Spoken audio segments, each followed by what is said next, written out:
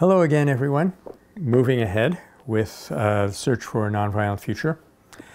We've talked about a spontaneous uprising of the nonviolence state. We've talked about someone taking a couple of days to get himself into that state, although he wasn't aware that that's why he was doing that. That's with my friend David Hartsoe in the lunch counter. We can go on now. Page 74, I pull out a testimony from Jawaharlal Nehru, long before he became Prime Minister of India, when he was in the SALT campaign, and he was being badly beaten with these bamboo lathis. It was a tremendous hammering. Quoting from him, I'm on the bottom of page 74. I felt half blinded with the blows. I thought how easy it would be to pull down the police officer in front of me from his horse and to mount up myself.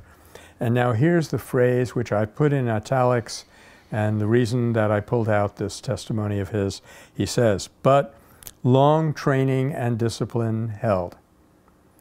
Now they had been training for years for these moments, and it was very interesting the way it worked in India. You had a cadre of some 75 people who had lived with Gandhi at the ashram. Every minute of the day was training for them to be able to resist this kind of abuse without fighting back.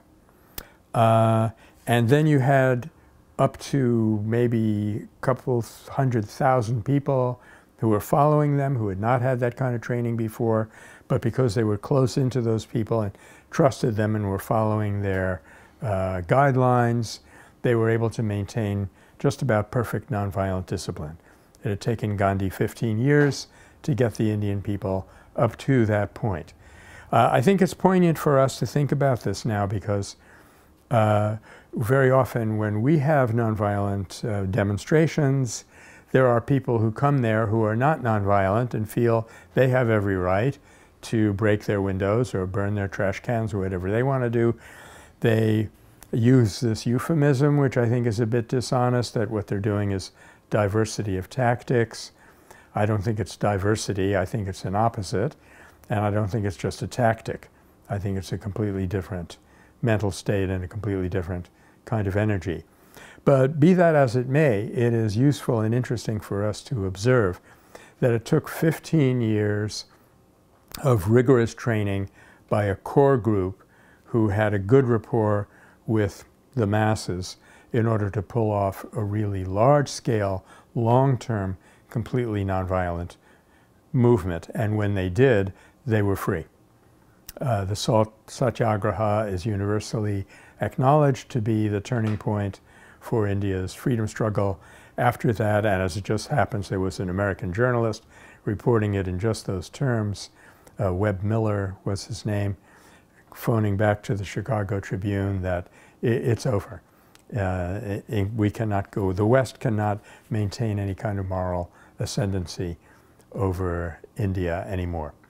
So you see what a tremendous historical shift took place because of those changes that originate within an individual, built up through training, made part of a consistent style of living among enough people that it could generate a whole display, or what Gandhi himself called an ocular demonstration of what nonviolent power could be.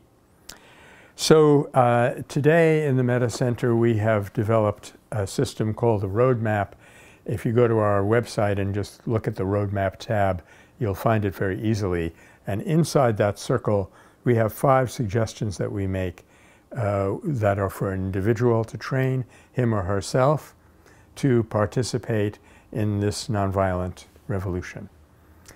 So I hope that you find this as intriguing as I am at the moment, and to be continued in our next conversation.